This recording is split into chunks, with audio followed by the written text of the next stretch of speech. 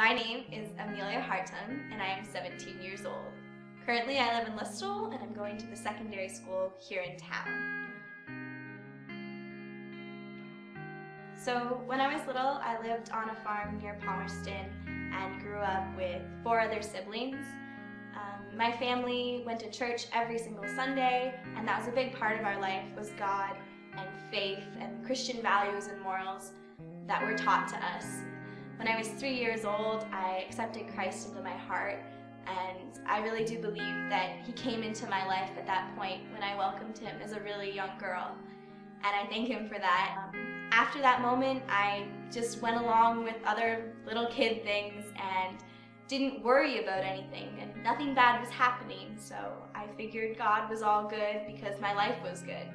So since everything was going really great in my life, I believed that God was good and that He was going to continue to make my life good. When I was 8 years old, my parents divorced, and it was very unexpected, and I didn't see it coming. Because my life situation changed and it didn't seem good to me anymore, I figured that God wasn't good anymore. He wasn't good for me, and I didn't want anything to do with Him. I didn't think He was necessary anymore. I tried to ask Him to fix the problems that I had, but when things continued on, both my parents were living at different places, I decided that since God was going to fix my problems, He didn't need a part in my life. He wasn't worth it. As I started to become a teenager and living at my mom's place, my mom and I started not to get along as well as we used to, and it was really difficult for me and my mom to get along living in the same house. So when I was about 13 years old, right before high school, I decided to move into town to live with my dad. Through this time period, I was going to some Christian camps that were really amazing, and God revealed Himself to me at these camps through amazing worship and teaching, and I really felt God's presence, and I thought that was so cool. But every time I would go home, and it wouldn't be a big deal. I didn't feel like God was with me at home. He was just in those other places. That went on and off for a long time, and it didn't feel good.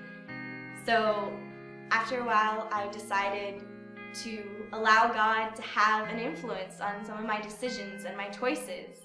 So through little decisions, everyday reactions to things that happened, I started to let God have control of my life, the life that I couldn't handle.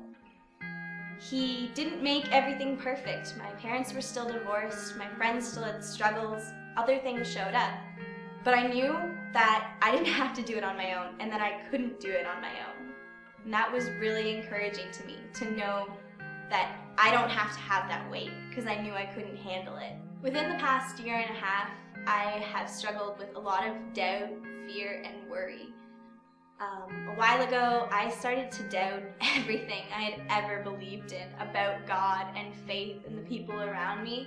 I just wondered, what if that wasn't real? What if I was wrong? What if all of this was just a lie that somebody made up a long time ago, and that's all we're listening to?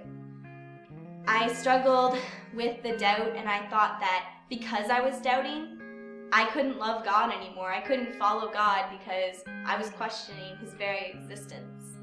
I had a lot of people help me through this situation and through this time. Many different mentors, they talked to me and encouraged me. And one woman told me, she said to me, "Amelia, if you ever come to me and say that you've given up, then I'll cry for you. But when you come to me and say that you're struggling with something, I praise the Lord because you are fighting with something." And those words encouraged me so much. I didn't feel guilty for wondering whether or not God was real and what I believed in was real. I felt like I was a fighter, like there was strength in that, like I was trying to find the truth. I want to get baptized because I want to show God through my actions that I'm not ashamed of my devotion to Him, and I want to show Him that I am making this commitment and there's no turning back.